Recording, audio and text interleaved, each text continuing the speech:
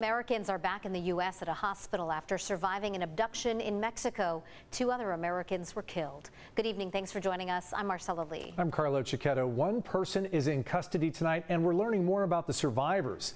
CBS 8's Ariana Cohen tells us how this incident is also putting the spotlight on new travel warnings for Mexico.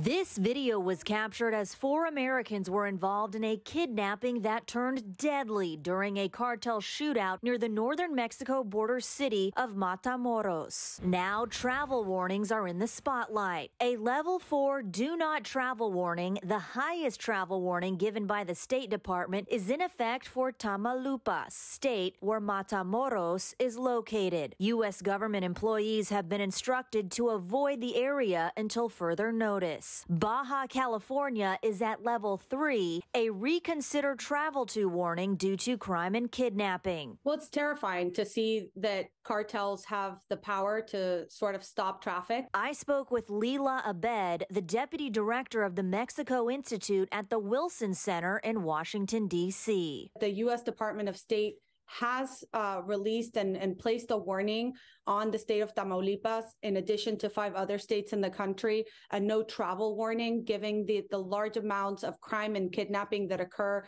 in the state as well as in other parts of Mexico. I also spoke with Ev Mead, a former UCSD and USD professor who specializes in studies of violence, migration, and peace. He says while this is a terrifying circumstance, it shouldn't stop people from traveling to Mexico. This was a pretty rare event.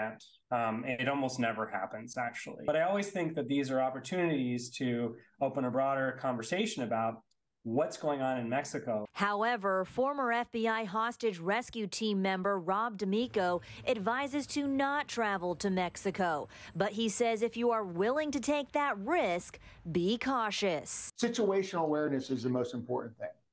Understanding your surroundings. It's not like you're walking down your street, so don't have your head down in your phone.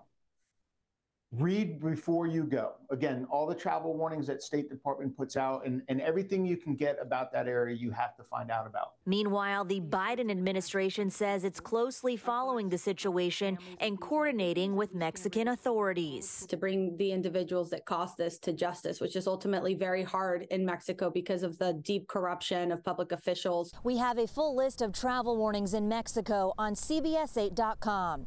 Ariana Cohen, CBS 8.